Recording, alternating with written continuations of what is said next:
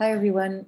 My name is Clare Kelly. I'm an associate professor in the School of Psychology and Institute of Neuroscience at Trinity College Dublin.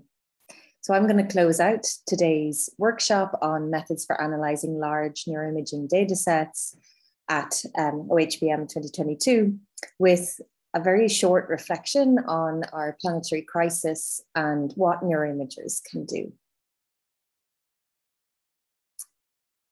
So when it comes to the climate and biodiversity crises currently ravaging our planet, it's quite clear that the word unprecedented has really lost all meaning because we're using it on a daily basis now to describe things like the floods that are causing people in largely global South countries to leave their homes, to lose their lives and livelihoods, to describe record-breaking temperatures and heat, for example, most recently seen in India and Pakistan, to describe wildfires that are on a yearly basis devastating habitats, wildlife and homes in places like Australia and Western US, to describe extreme weather events like floods that are starting to become a much more regular event in places unused to such extremes like Western Europe, to describe the relentless destruction of pristine rainforests and other ecosystems like coral reefs in our oceans, and to describe the rate of annihilation of animal and plant life. It's on a magnitude not seen since an asteroid crashed into the Earth and wiped out about 75% of all species 65 million years ago. And in the current sixth great extinction, human activity is responsible for extinguishing species at a rate not seen in any of the previous mass extinctions. So I could go on, but I'm sure you get the picture. So what is the problem? Well, the problem is that despite this despite the ever mounting facts, evidence of irreparable damage to our planet and the ecosystems that it is accumulating in front of our very eyes.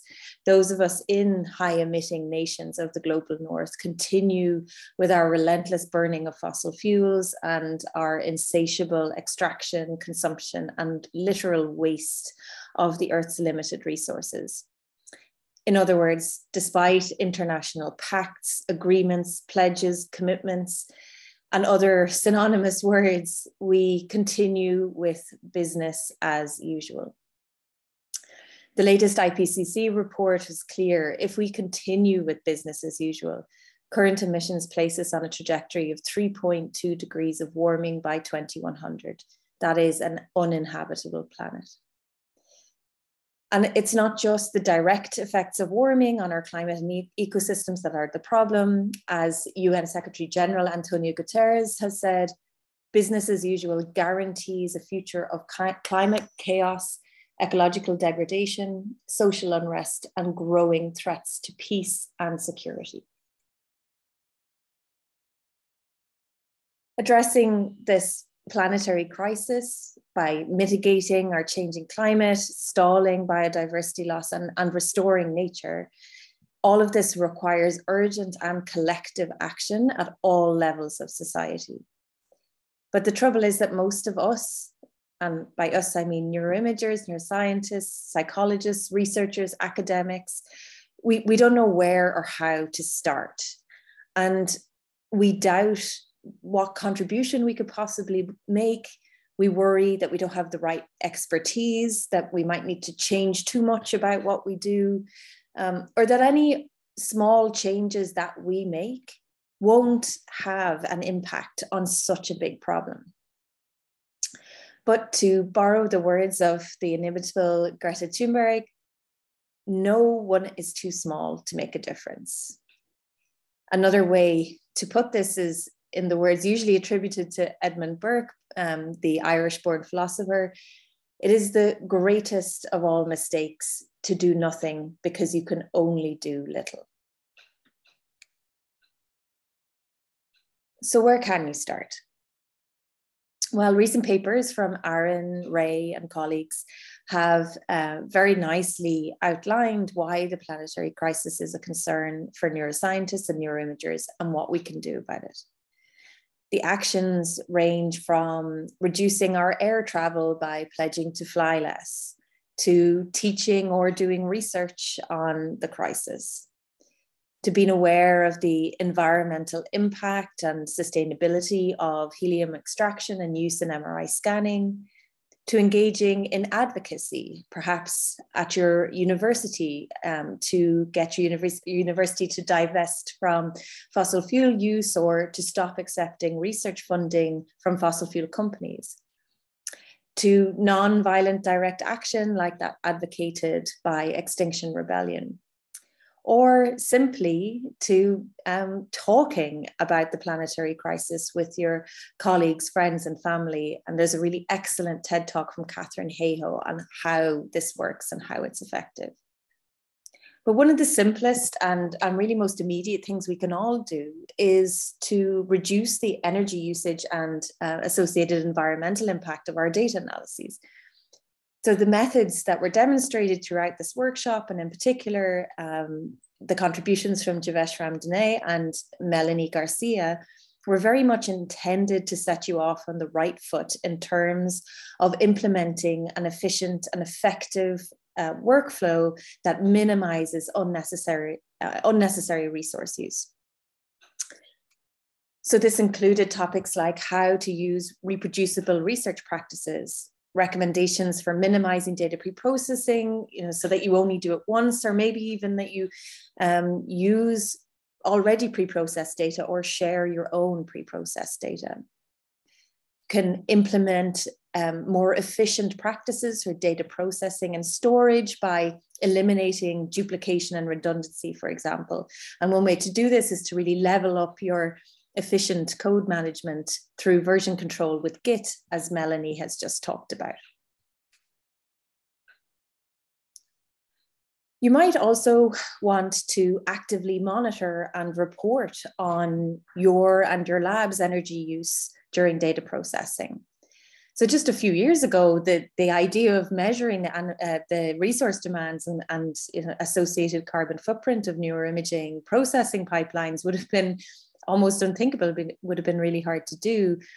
But really, luckily, in 2020, Organization for Human Brain Mapping, Sustainability and Environmental Action Special Interest Group, it's called the OHBM-CSIG, was launched with the aim of supporting OHBM, its conference, its members, and the neuroimaging community more generally to reduce the environmental impact of their activities.